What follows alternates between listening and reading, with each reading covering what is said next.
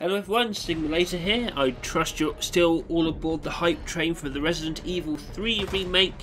There's a lot to discuss and break down from the trailer, and a lot of new screenshots have been released, so without further ado, let's get right into it.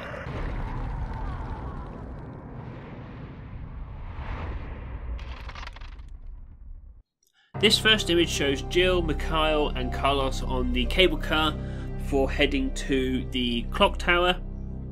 I don't know how similar this section is going to be to the original, but in the original, oh, it was a palaver. There was a lot of backtracking to get this working. You had to find a fuse, a cable, some oil. There was a lot of backtracking. It was definitely one of the most tedious parts of the original for me, but I'm glad to see it's included again. Hopefully they've rejiggered the issues to fix it. Mikhail, can't really tell. He's got some injuries, but he doesn't look as bad as he did in the original. So it looks like his character might have some more screen time, thankfully. I love this next image. It's our first proper look at the Nemesis. I'm not sure what is going on in this image. He's either blown something up or a fire has been lit to prevent him from getting to you. And we can see quite clearly that metal casing does seem to be covering a weak spot, his heart, whatever. I actually really like this image. You barely notice the nose, to be honest. He looks great. Even like his huge piano teeth aren't that obvious as they were in the cover art, and I guarantee if you bumped into this guy down a dark alley, you would not be hanging around. Alright, here's a close-up of Jill. I get the impression that this is the beginning of the game, simply because Jill's looking in the mirror, and I think this is after the bit in the trailer she says, "Oh, my head."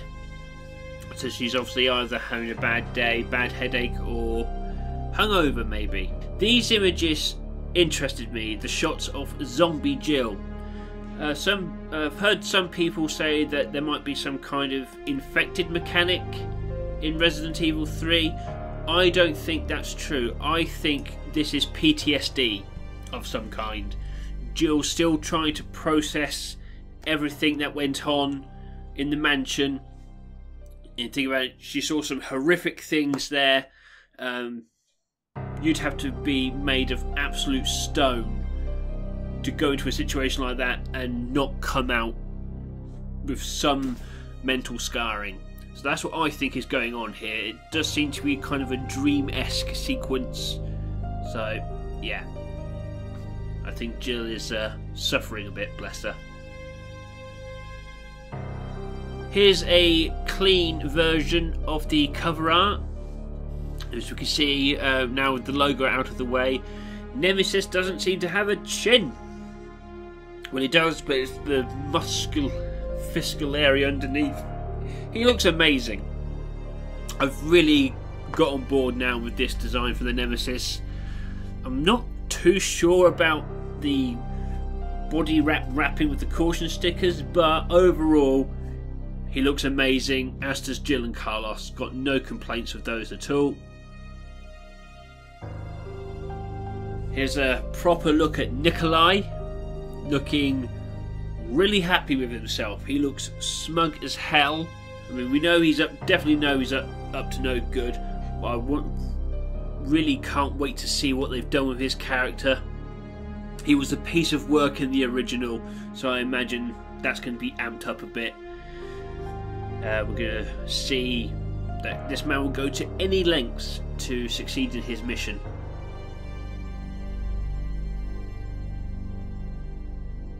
This image stuck out to me because if you remember in my state of play speculation video, I made a comment saying that there was an image that looked like somebody was in a car about to run the Nemesis down. And this image stuck out to me because we see Jill is upside down in a car, possibly with Brad, I think. And I think my idea is right. Jill has tried to run Nemesis down, and as we can see here, it hasn't gone too well. That's my prediction anyway. I could be completely wrong. Something else could have happened. You know, the city's in chaos at this point, so it could be anything. But yeah, my personal prediction is Jill and Brad in the car try to escape, try to run Nemesis down, and he ends up flipping the car. I suspect this will be the moment where we see Brad die at the hands of the Nemesis. That's my prediction for it. I'll be interested to know what your predictions are. If you agree with me, if you don't, let me know down below. Now, here's an image that got me very excited. It's very brief in the trailer, but here's our first look at the Hunters. And my God, they have definitely been redesigned slightly. They've really amped up the lizard-like features of them, the reptilian features. Oh God, I am not looking forward to seeing these things in action. They were a pain in the posterior in Resident Evil 3. If you got yourself backed into a corner and there was 2 of them on you, you were buggered. No sign of the frog hunters yet, but they may not even be in the remake. You know, because the crows and the giant spiders were missing from Resident Evil 2, so the frog hunters may not even be in it. I kind of hope they are, but I also really hope they're not, because those sons of bitches could one hit kill you. They'll just grab you and eat you whole. I mean, that would be pretty cool to watch as a death scene, but I don't like them. I don't like them at all. Here's a shot of Brad. He seems to be coordinating survivors, directing them to maybe an area of safety. It does seem like he has a much bigger role this time round in Resident Evil 3, which I'm glad. We didn't get to see much of him in the original Resident Evil 3, and by the time we saw him in Resident Evil 2, he was a zombie, so he got even less screen time. So it looks like they're fleshing out his character a bit, which is I'm really happy with. I suspect that might be the case, you know, after they kind of fleshed out Marvin and Kendo in Resident Evil 2. Stands to reason they'll do the same for these characters in Resident Evil 3. So I'm expecting more from Brad, Mikhail, Murphy, Tyrell. Those characters appeared very briefly in the original, so, and we see Tyrell at least going into the RPD with Carlos, so I imagine he's definitely got a bigger role. Murphy, not so much, bless him.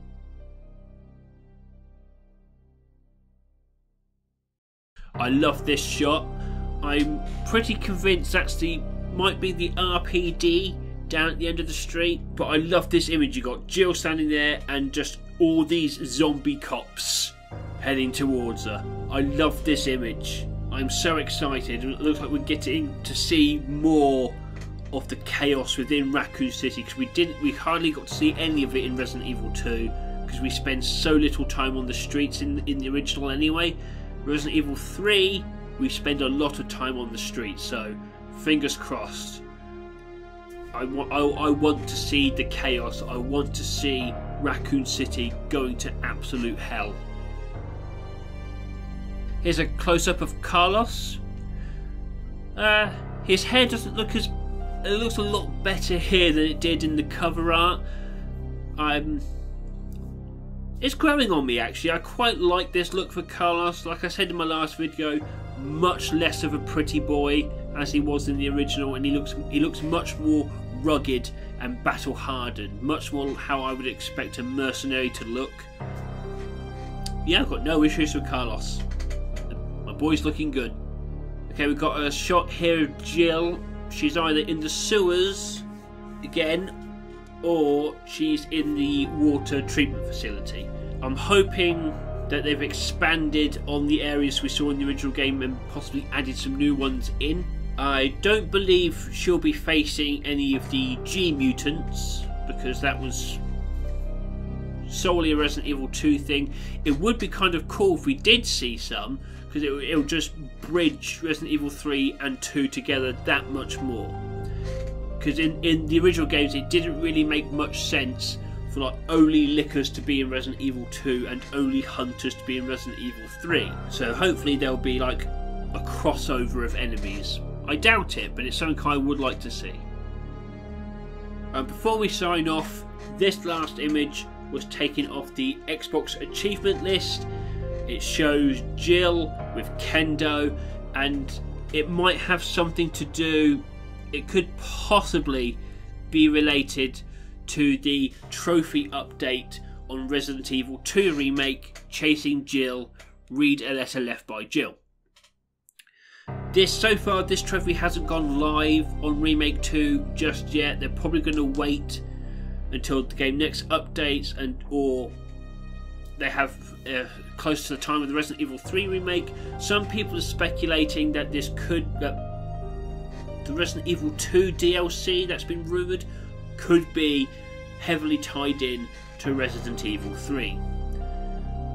I'm not saying yes or no on either way. This is pure speculation at this point, but we've got this image with Jill and Kendo, we've got this new achievement on Resident Evil 2, something with the remake, Resident Evil 2 Remake is happening, but we don't know when it's going to be happening. Kat, the community manager on Twitter, has said that more information will be released soon, so fingers crossed that we do hear something before then. I'm very excited. I'm so very happy right now. Two of my favourite games of all time are back. Well, my favourite franchise of all time is back. I cannot wait for April 3rd. I've already pre-ordered my version on the PS4 and I'm waiting anxiously for the Steam pre-order. I'm hoping to hear some news about a UK collector's edition, because I am going to be all over that. I didn't get the collector's edition for Resident Evil 2. I am determined to get to get a collector's edition of Resident Evil 3 if there's one for the UK. I want that Jill statue. I want it. But anyway, I'm going to leave this here. Thank you very much for taking the time to watch this, guys. If you liked it, like, subscribe, ding that bell icon to stay notified of any future uploads. I've been Sigblator. This has been a Resident Evil 3 update, and I will catch you next time. Take care now.